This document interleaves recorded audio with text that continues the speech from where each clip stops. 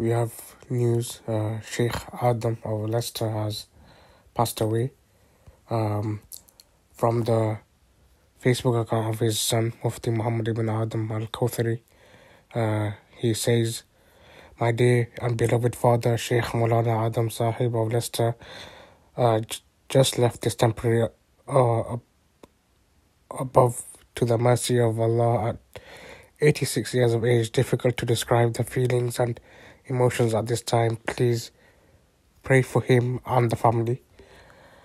Someone who's been serving Leicester for decades and impacting many in Leicester, in the UK and across the world.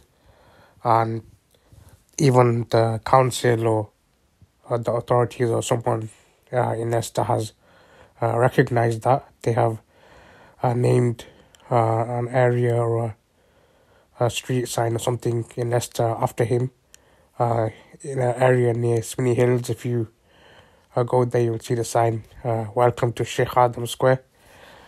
It shows you not even just the Muslims, but even the non-Muslims recognize the decades of good work that Shaykh did. And now we can see more and more people are leaving us.